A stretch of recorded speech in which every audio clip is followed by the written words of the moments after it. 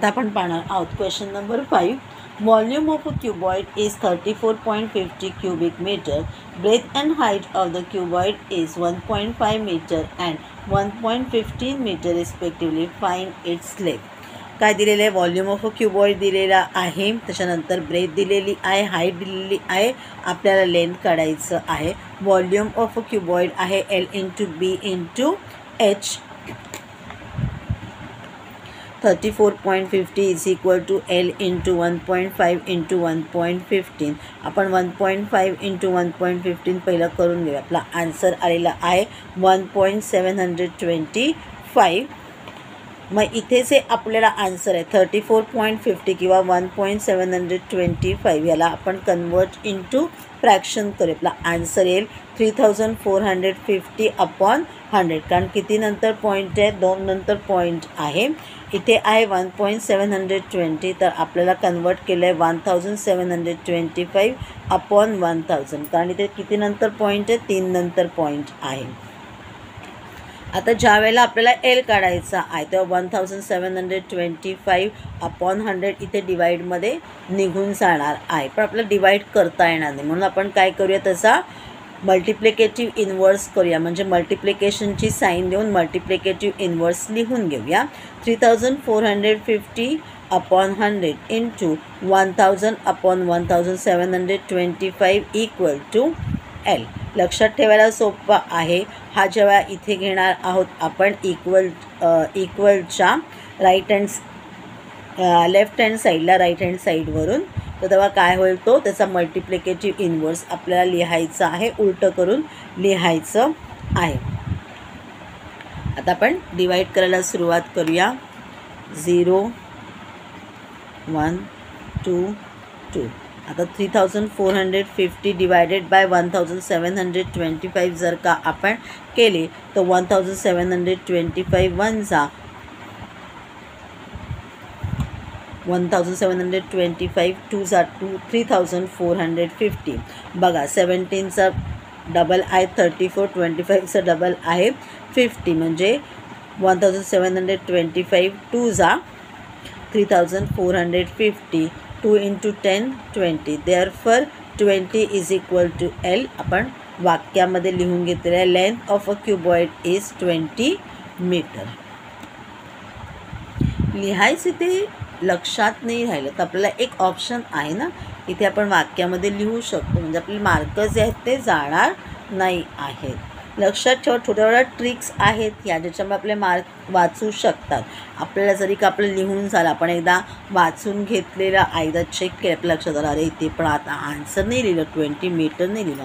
इथे लिहायला जागा आहे, पण ठीक आहे, छान वाटावं म्हणून length of a cuboid is 20 metre आपण खालच्या ओळीमध्ये लिहू शकतो आहोत. ठीक आहे. या क्वेश्चनला आपल्याला मार्क आहेत 2. आता आपण क्वेश्चन नंबर 6 पाहणार आहोत. What will be the volume of a cube having length of age 7.5 centimetre. म्हणजे लेंथ दिलेली आहे, आपल्याला व्हॉल्यूम ऑफ अ क्यूब काढायचं आहे. Volume of a cube is equal to L cube, म्हणजे 7.5 द होल क्यूब. आपण जेव्हा 7.5 आहे तर 75 किंवा 75 किंवा 7.5 इंटू 7.5 आन्सर जेव्हा येईल तेव्हा 2च्या नंतर आपला पॉईंट येईल. त्याच्यानंतर पुन्हा परत त्या नंबरला आलेल्या नंबरला आपण 7.5ने मल्टिप्लिकेशन करणार आहोत. म्हणजे आपला आन्सर जे आहे त्याच्यामध्ये आपला पॉईंट जो आहे तो 3 नंतर येणार आहे. Therefore volume of a cube is equal to 421.875 metre cube. आता जे आपण नंबर्समध्ये आन्सर ज्यावेळेला लिहितो पॉईंट्समध्ये त्यावेळेला कितीमध्ये लिहितो? 2 पॉईंट्स नंतर लिहितो, त्याच्यानंतर आपण स्टॉप करतो. पुढे की पण फार मोठे नंबर्स लिहित नाही. इथे आन्सर आलं 875. आता आपण नियरेस्ट टेन्स करून घेणार आहोत. किती आहे? 5 आहे, म्हणजे आपल्याला काय करायला लागेल? 7 + 1 8 करावा लागेल, कारण इन्क्रीज बाय 1 नंबर कट, म्हणजे आपला आन्सर येणार आहे 421.88 मीटर क्यूब. या प्रश्नाला उत्तराला आपल्याला मार्क आहेत 1. सोडवायला आलं तर मार्क आहेत 2. आता आपण पाहूया question number 7. Radius of base of a cylinder is equal to 20 centimeter and its height is 13 centimeter. Find its curved surface and total surface area. पायाची आपल्याला व्हॅल्यू दिलेली आहे 3.14, म्हणजे पायाची 30 व्हॅल्यू घेऊन आपल्याला आन्सर काढायचे, लक्षात ठेवायचं आहे. R is equal to 20 centimetre, H is equal to 13 centimetre, पाया is equal to 3.14. Therefore curve surface area and total surface area is equal to what? 3 मार्काचा question आहे.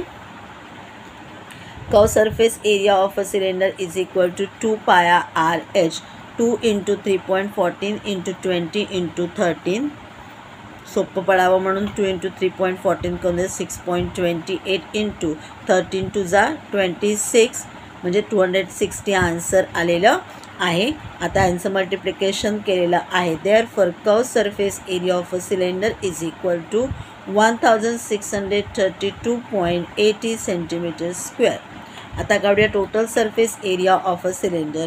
2 pi r in the bracket r plus h, 2 into 3.14 into 20 in the bracket 20 plus 13. पहिलं 20 plus 13 करून घ्या, 33 answer आलेलं आहे. 2 into 3.14चं multiplication केलं आहे, 6.28 into 20 केलेलं आहे. आता नेक्स्ट स्टेपला मी 6.28 into 20 करून घेतलेलं आहे. आन्सर आलेलं आहे माझं 125.60 into 33, म्हणजे therefore total surface area of a cylinder is equal to 4144.80 centimetre square. आता आपण 9.1 मधला शेवटचा क्वेश्चन पाहणार आहोत. Curved surface area of a cylinder is 1980 centimeter square and radius of its base is 15 centimeter. Find the height of the cylinder. Pi is equal to 22/7. आता हेच answer घेऊन आपला आन्सर काढायचं आहे. हीच व्हॅल्यू घेऊन पायाची आन्सर काढायचं आहे. Curved surface area of a cylinder is equal to 1980 centimeter square. R is equal to 15 centimeter. Pi is equal to 22/7. Therefore h is equal to what? Curved surface area of a cylinder is equal to 2 pi RH. 1980 equal to 2 into 22/7 into 15 into h. आपण इथे जसं 15 into 2 करून 30 करून सुद्धा answer लिहू शकतो, पण काय आहे पुन्हा पुन्हा परत मल्टिप्लिकेशन करायचं त्यापेक्षा एकदाच मल्टिप्लिकेशन करूया. एच काढायचं आहे. मग आता हे सगळे जे नंबर्स आहेत ते आपण 1980च्या जवळ घेऊन जाऊया, म्हणजे आपल्या इक्वलच्या राईट हँड साईडहून लेफ्ट हँड साईडला घेऊन जाऊ. म्हणजे काय होईल, मल्टिप्लिकेटिव्ह इन्व्हर्स लिहायचे आहेत. मग आपल्याला सोपं पडावं म्हणून तुम्ही काय फॉर्म करून घेतलं, सगळे नंबर्स जे आहेत ते माझे मी काय करून घेतलेले आहेत, फ्रॅक्शन फॉर्ममध्ये करून घेतलेले आहेत. 1980/1 इंटू 2चा काय झाला, 2/1 झाला. मग उलटा झाला, मल्टिप्लिकेटिव्ह इन्व्हर्स म्हणजे 1/2 इंटू 22/7चा मल्टिप्लिकेटिव्ह इन्व्हर्स झालेला आहे 7/22 इंटू 15 चा जो आहे मल्टिप्लिकेटिव्ह इन्व्हर्स झालेला आहे 1/15. कारण 15 म्हणजे काय आहे, 15/1 मल्टिप्लिकेटिव्ह इन्व्हर्स होईल 1/15. आता आन्सर करून घेऊया.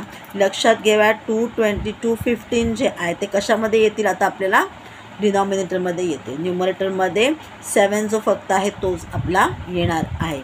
सिम्पल लॉजिक आहे. मल्टिप्लिकेशन करून घ्यायच्या अगोदर आपण काय करूया, त्याला शॉर्ट करून घेऊया. मी आहे ना आधी 22नेच डायरेक्ट डिवाइड करते.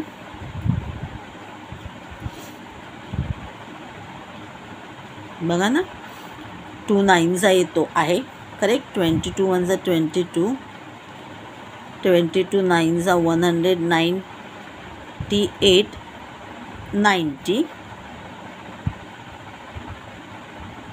असं सुद्धा होऊ शकतं आहे. त्याच्यानंतर 15नी नाही लागणार, पण ह्यानी लागेल. 2 1 2 45. आता आपल्याला काय करायचं आहे, 15 राहिलेला आहे. 15 1 15, 15 3 45. आता उत्तर बघा 3 आणि फक्त इथे 7 राहत. 3 7 21. किंवा तुम्ही डायरेक्ट सगळ्याचं मल्टिप्लिकेशन करून आणि मग डिवाईड पण करू शकता आहात. दोन्ही प्रकारे दाखवलेलं आहे तुमचं.